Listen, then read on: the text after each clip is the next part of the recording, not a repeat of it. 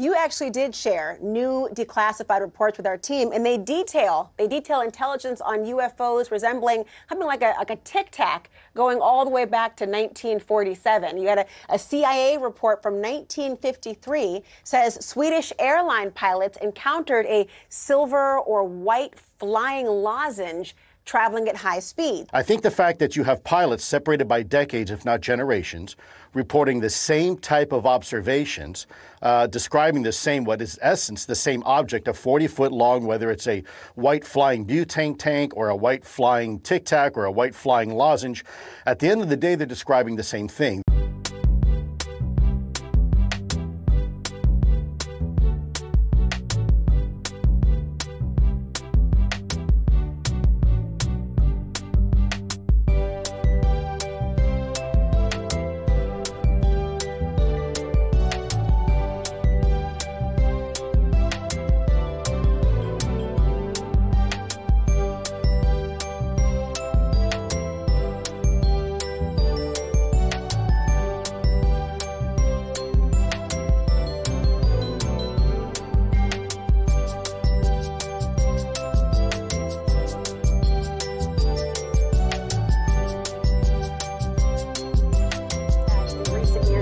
So, I mean, what do you think of this pattern, the similar characteristics over time? What's your thought?